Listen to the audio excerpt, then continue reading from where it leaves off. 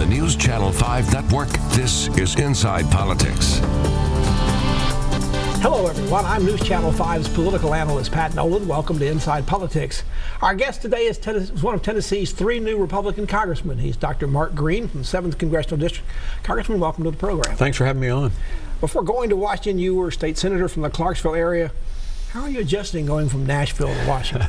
Well, there are a lot of differences. You know, there's more tunnels, I can tell you that for sure.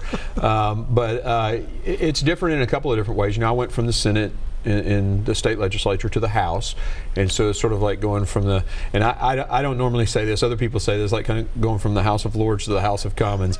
I mean, it gets ruckus up there, you know, loud on the floor. Well, never happened like that in the Senate. You also went to serving in a legislature here in Tennessee that was had a huge Republican supermajority. Now you're in Congress in the House, where the Republicans have lost the House, and you're in the minority. Yes, we're in the minority. You've never functioned in a legislative body that's where you're the minority. Never been in the minority, and so this is new to me. It takes a little bit different, you know, methods and techniques to gain influence, but I think we're doing pretty well. I actually had an amendment on the floor of the House as a minority freshman just a few weeks ago so I was pretty excited about being able to get there. Now, you came to Washington during the middle of the shutdown. Yeah. You also came during this fight over President Trump's national emergency to fund the border wall that was a part of the shutdown itself. Did you support the president on that emergency wall? Yeah, I did, because I genuinely believe it is a crisis. I think 300 Americans dying every week from heroin overdose, 90% of the heroin's coming across the southern border. That, to me, is a crisis. But it's coming in through ports, not across the border itself. Well, we're catching it at the ports. You can't convince me that it's not going across the border. We know it is. That would be like saying we don't know what we don't know. But so you voted against the resolution that would have nullified the president's emergency declaration? I did vote against it, absolutely. 25 of your Republican colleagues, both in the House and the Senate, voted in favor of nullifying the emergency. Now, that's being vetoed by the president and will probably be sustained. But a lot of them feel like it sets a bad precedent, not just for this president, but for future presidents who may just declare an emergency because they don't get their way in Congress. Don't they make a pretty good point about that? No, I don't think so. You know, we had 58 emergencies already declared. I mean, President Obama did multiple ones. But this is one on the power of the purse. This has never been a time when before declaring an emergency because Congress turned down. He gave $1.6 billion, or a huge sum of money. Remember those images of cash on the back ramp of an aircraft landing in Iran? That was with a national emergency. So yeah, Barack Obama did do that, absolutely. And that was I didn't agree with that. In defiance of Congress saying don't spend that money for this, and that's what he's doing. Congress gave the president the authority to do this. To do whatever he wants to. To do this, to declare a national emergency, absolutely. Let's also talk about Senator Alexander. He was one of those who voted against it, saying it's a bad precedent, that it actually violates the Constitution. Is he wrong about that? I think so, yeah. I mean, we gave him the authority to do that. Congress gave the president the authority to declare a national emergency. 58 have been declared. And this isn't like, you know, the real fear is that another president might get in there who believes differently and declare something like, you know, we're going to take the guns back, right, to violate the Second Amendment.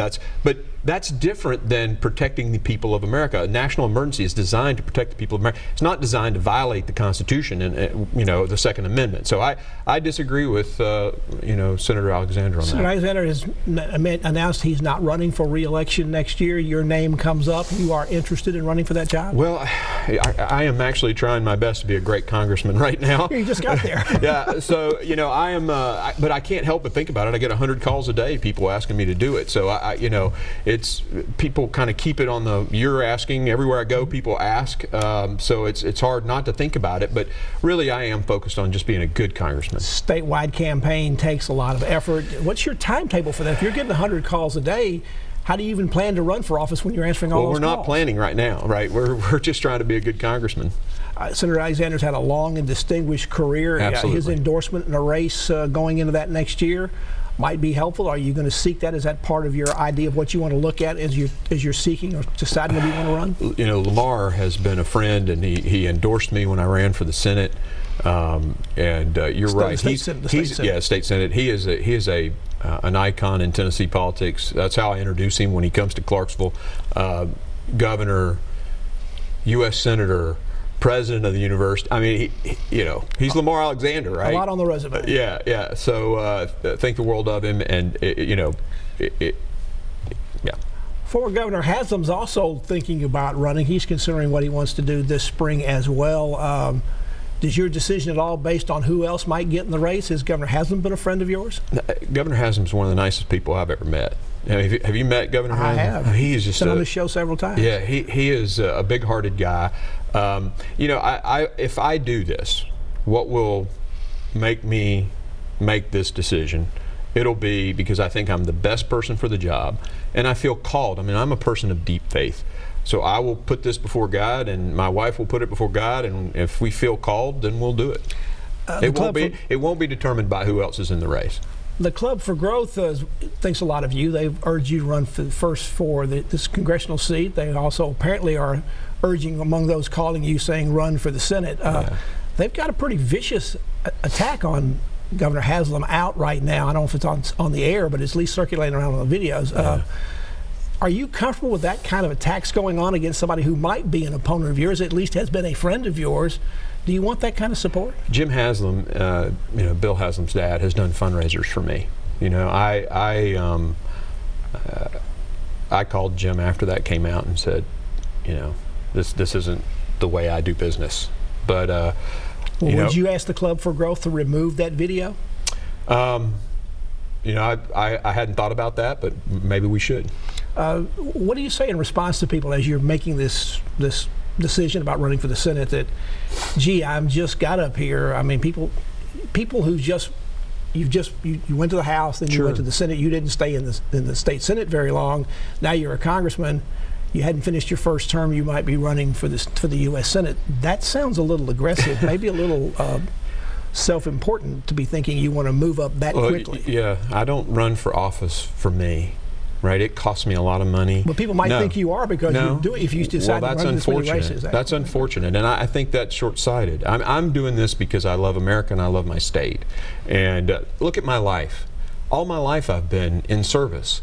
24 years wearing the uniform. I got out and ran a company for a little while, and then I served in the state Senate. I mean, for me, all of my life is about serving the people of this state. It's impounded in me. It's in my faith. It's what I'm supposed to do with my life, give back. If I do that jump, it'll be because I think God wants me to do it and because I think I'm the best person for the job. That's it. Look at Governor Lee. I mean, he never had held office before, and he went straight to the governor's office. Look at the President of the United States. Never held public office before. Look at a guy like Tom Cotton, who was a single-term House member who then went to the U.S. Senate. It's not aggressive to do that, and I kind of push back on that. This is about serving people, and if I think I'm the best person, the person that Tennesseans want, I'll do it, but that'll be the only reason why I do it. Congressman Dr. Mark Green is our guest. He's from the 7th District in Tennessee, a new member of Congress. Back to continue our conversation with the Congressman after this break.